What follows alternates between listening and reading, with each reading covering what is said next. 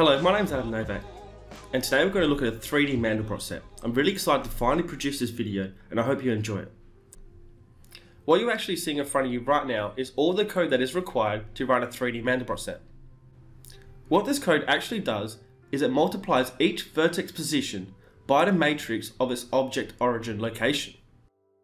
By doing this, it makes zooming or offsetting much more intuitive, because all we have to do is enter edit mode and displace the object itself.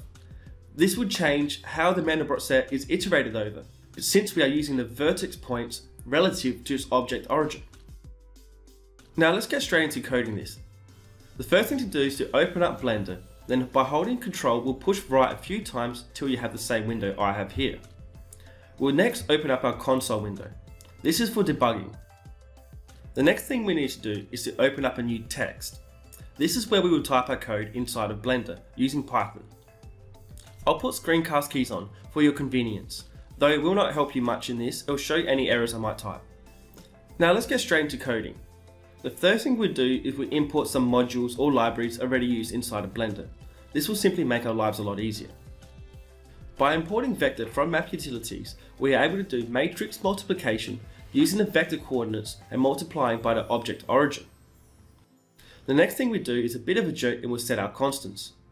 There is only really one in this case, being the precision, and we'll set that to 100. This is the maximum amount of times that the Mandelbrot set will iterate over before it cancels, just so it doesn't blow out of proportion with some of the values. The next thing we do is to access the data of the object that we want to iterate over more easily is we'll set it to be equal to vert coordinate. And this is how we're going to access the vertex data of this object. Now all we have to do is to run our awesome code, and all that's required is two more lines of logic, being a for loop and a while loop. The first for loop will simply iterate over every vertex inside of our object, and then it will multiply its coordinate location by the object origin. Since we're going to initiate a count every time, I'll initiate it now inside of this for loop, and this will be compared to our precision. We'll then get our location of our vertices, being the X, the Y and the Z. By putting 0 inside of this list, we are accessing the X location first. Then all we do is copy and paste the code and are changing it to 1 and 2 for the Y and the Z location. This now gives us all three axes required to locate an object in 3D space. And now what we'll do is we'll write down our function in which we iterate over in order to create our Mandelbrot set. This Mandelbrot set will be importing every X, Y and Z value of every vertex and iterating over it. By doing this, we can see how many counts it takes for this vertex to blow out using the Mandelbrot set. We can then multiply it by its vector location, being its distance from its origin. This should give us much more information than you would otherwise get from a 2D graph. If you would like to learn more about the Mandelbrot set, I have created many more videos on this, including two-dimensional ones. Otherwise, follow the link in the description below to the video where I've learnt this from, being a video by Numberphile. All we do now is add a while loop, and what we're going to do inside of here is check to make sure the absolute value of this Mandelbrot set is between 0 and 2. We also want to make sure this is not going to blow out by making sure the count value is less than precision. And then straight away, to make sure it does not continue on forever, we'll make sure the count increments up by 1 each time so we're not stuck in an infinite loop. Then all we do is to keep running this fractal function is to make sure the Mandelbrot value is equal to itself squared, subtract the Z location. And that's it. All we have to do now is to multiply every one of these vertex locations by the amount of times it took for it to blow out. And the amount of times it did take to blow out is our final count value. So we are multiplying the vertex coordinates by the count.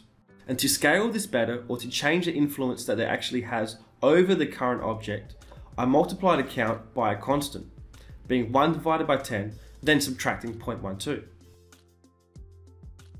If you would like to change the amount of influence this Mandelbrot code has over your object, change the denominator, being 10 here.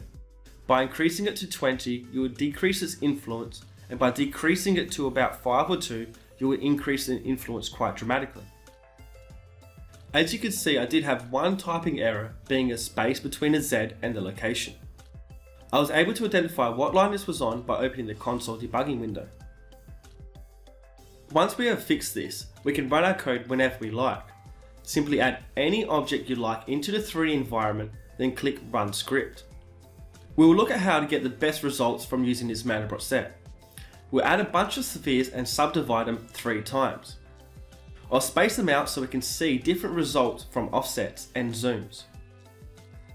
The UV spheres at the top here are different offsets at the Z axis, and the ones at the bottom are different zooms.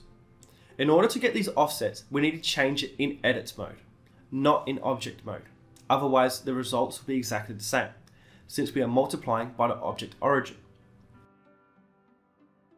And then since we are operating the script on the active object, all we have to do is select the object we want to operate on, then click Run Script. And as we can see, we get many different results of the 3D Mandelbrot set. And by doing this, we can see how every axis performs without having to iterate and create every different Mandelbrot set as we progress through an axis being the Z, Y, or X in 2D form.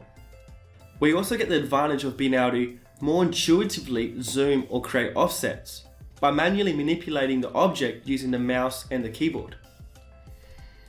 There's one more particular advantage I like about this in visualizing it iterate over time.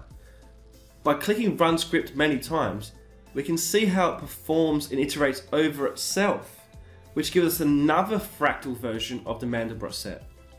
As we can see here, I've got a layer of grids which are being iterated over, which can be used to get some really interesting information from the Mandelbrot set.